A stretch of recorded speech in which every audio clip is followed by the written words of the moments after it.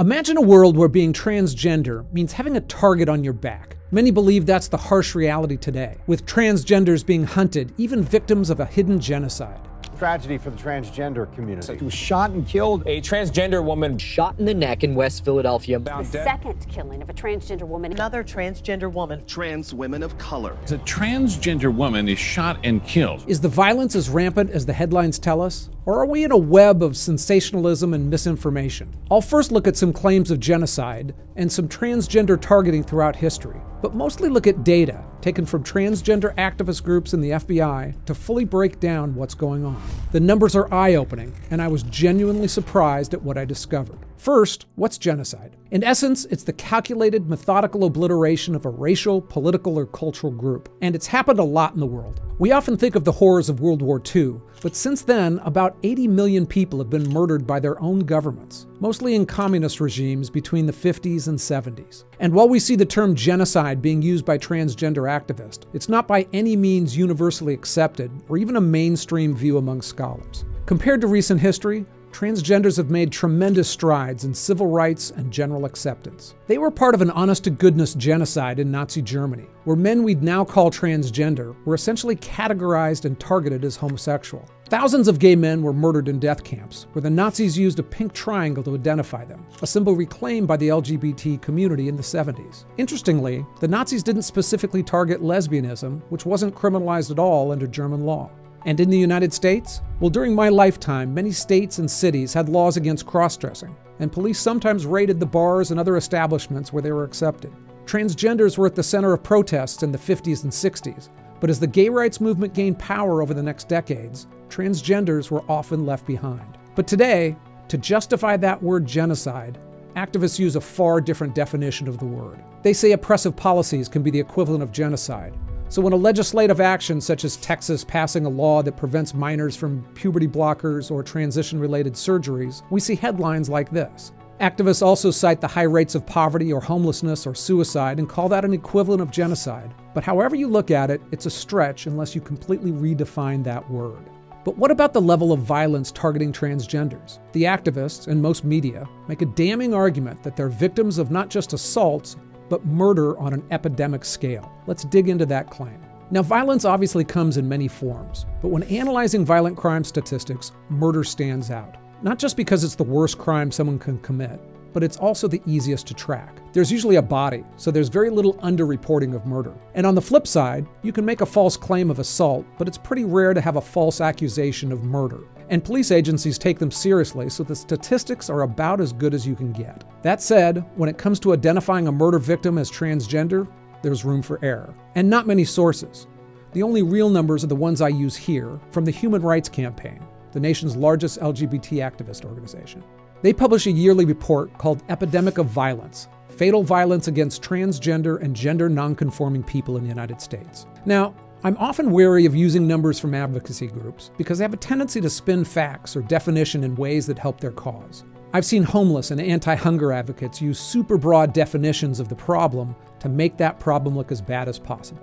For instance, here, the HRC doesn't track just murders, but tracks fatal violence against transgenders, because they've expanded the definition beyond murder and manslaughter. They include things such as a hit-and-run crash or any death at the hands of police or in police custody, even a justified killing. For instance, when Chris Brandon Ruiz wrote a suicide note, wore this mask and charged at police with a knife, that police shooting counts here in the numbers of transgender killings. Transgenders can be the perpetrator of violence, even murder, yet still end up in this epidemic of violence report. So that inflates the numbers somewhat, but they're still the best we have. With those caveats, over the last decade, the HRC cited an average of 31.6 transgender killings per year. It also highlights numbers showing huge percentages of those victims were people of color and transgendered women. So how does that stack up to the rest of the country? Well, first we need to turn those numbers into per capita numbers. How many deaths per 100,000 people? Estimates of the numbers of transgenders vary, but the most cited number comes from a study by a transgender supporting institute at the UCLA Law School. Their study estimates there are 1.6 million transgenders over the age of 13 living in the country. That gives us a per capita fatal violence rate of just about 2 deaths per 100,000 people. So how does that compare to the rest of the country? Actually, pretty good. In the last decade, the per capita murder rate in the United States averaged 5.25 per 100,000 people. That means a typical American is 266% more likely to be murdered than a transgendered person in any given year. That blew me away. Now, one thing that jumps out in statistics is that murder isn't equitable.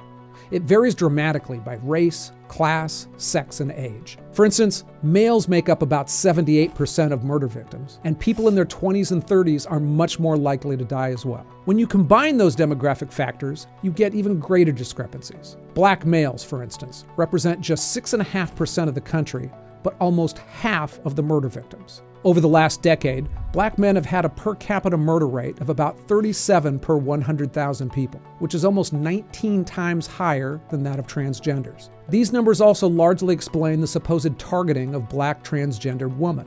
Year after year, we see that these victims are disproportionately black women and women of color.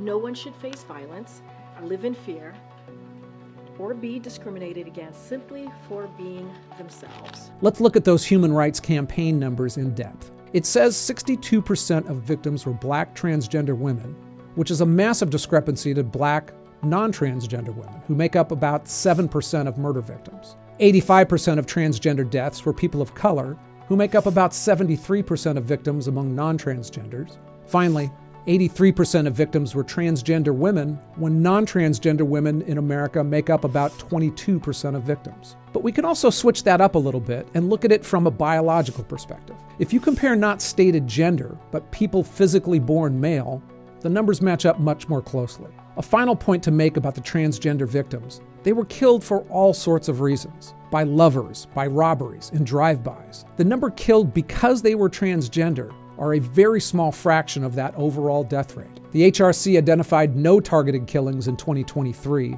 and 2 in 22 who were murdered at the Q Club shooting in Colorado. In these videos, I often hesitate to give you a clear conclusion, because issues are complex, with layers that don't fit into neat little boxes. But that's not the case here. Not only is there no genocide, the numbers clearly show there's absolutely no epidemic of violence against transgenders in America, at least when it comes to murder.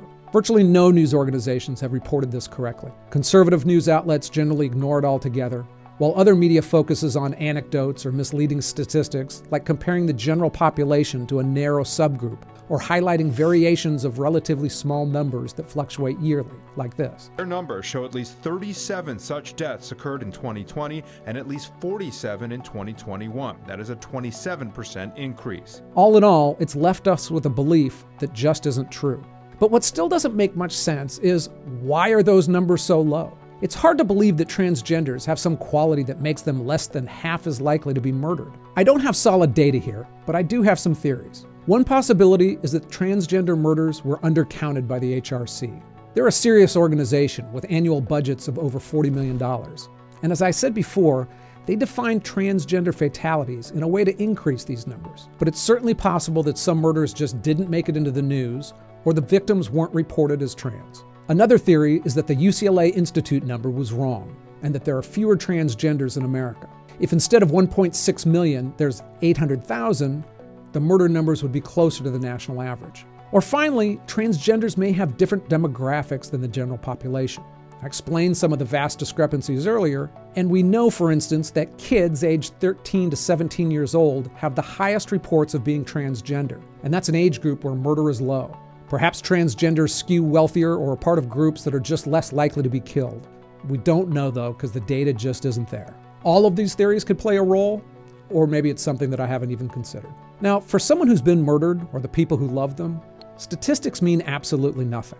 My sister Kathy was murdered when she was a teenager, and no numbers or explanations can minimize or take away any of that pain. So all of these murders are tragedies in their own right. But misleading people to believe they're being hunted down isn't just wrong, it's reckless, maybe even dangerous. I mean, think about it. If you're convinced that you're being targeted for death because of who you are, what measures would you take to prevent it? What measures wouldn't you take? We may never know if the person who killed 3 9-year-olds and 3 adults at the Christian school in Tennessee was motivated by this type of rhetoric, but wrongly telling 1.5 million people that they're being targeted for murder is a sure path to bad outcomes. The good news for our transgender friends is that it's not true. They definitely have a fight for acceptance on their hands, but not a fight for their lives. I'm Ken LaCorte, and I'm glad you made it this far. I do my best to be accurate and objective here. I put my sources and calculations in a Google Doc link below. I'm active in the comments, and when I screw up, I'll pin a comment with corrections. Hey, don't forget to subscribe, and I hope to see you again soon.